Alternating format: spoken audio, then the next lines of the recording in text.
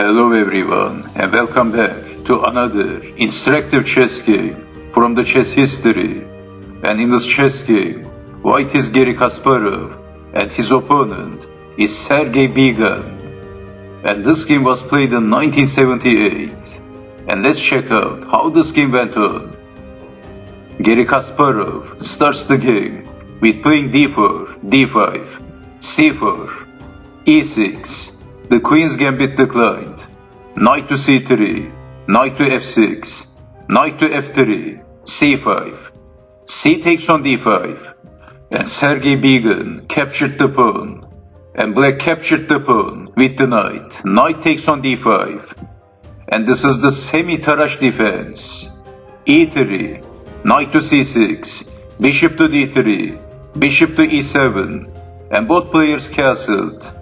Exchanging the knights, e4, defending, d takes on c5, bishop takes pawn, e5, by Kasparov, clearing the path for the bishop, and Kasparov has a nasty plan with this bishop.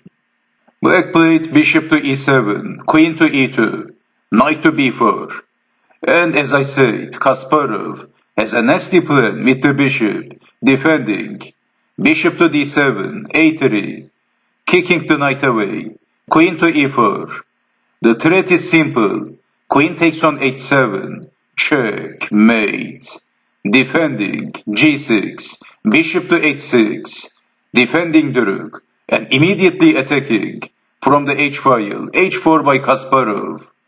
As you can see, Garry Kasparov is looking very aggressive, immediately attacking, impatiently, queen to b6, h5.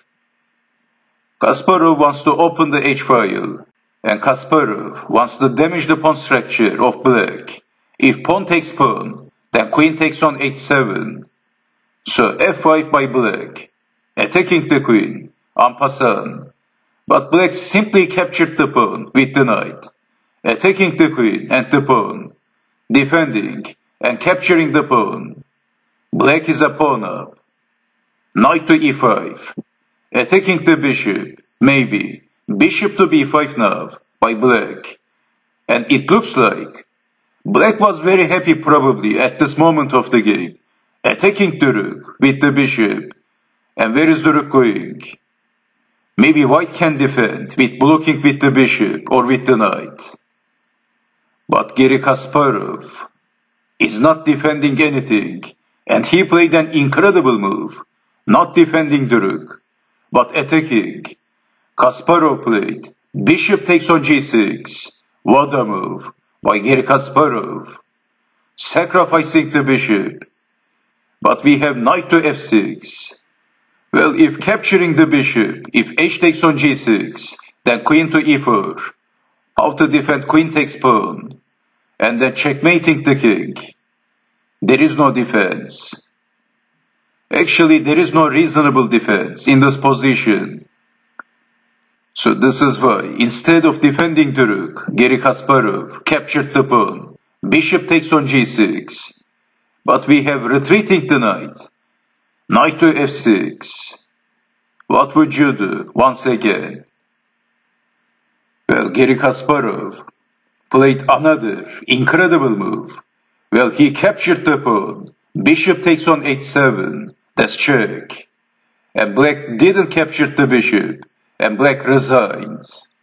What an amazing, aggressive bishop sacrifice by Kasparov.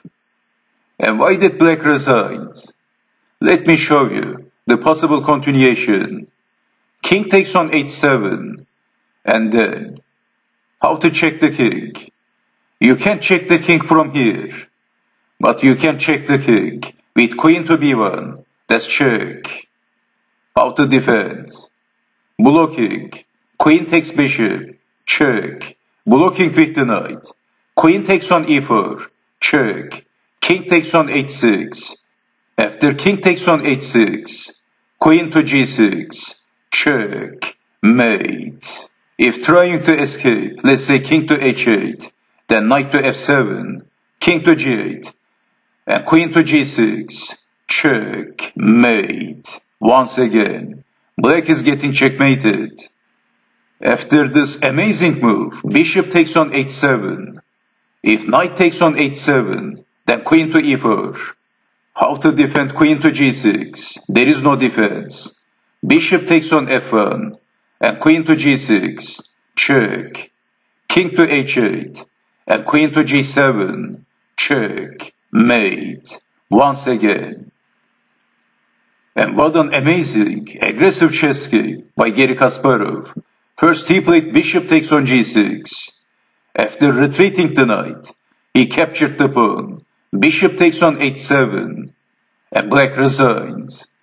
That was like a knockout blow for black. And thank you for watching. And I hope to see you next time. Take care and bye bye.